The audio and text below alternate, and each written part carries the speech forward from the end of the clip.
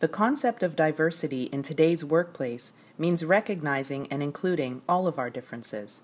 This ranges from variety in how we think, to our physical abilities, to our ethnicity.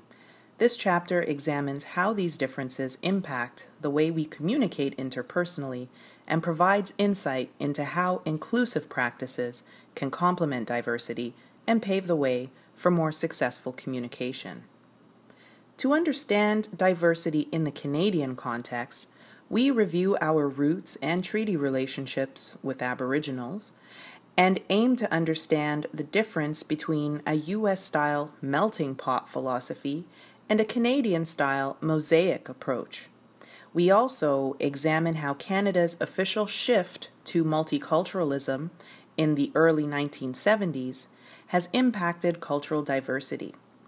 We also see that in the 21st century, there's increasing evidence leveraging diversity results in more innovation, more profit, and better social outcomes.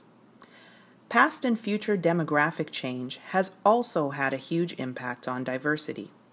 Considering Canada's sheer size, the landscape impacts the people and their livelihoods and results in interprovincial, interterritorial migration. Canada's relatively small population and birth rate also impacts the level of immigration, which can result in further national, linguistic, and cultural diversity. Terminology and concepts related to diversity are examined next to provide a basis to understanding some workplace and communication challenges.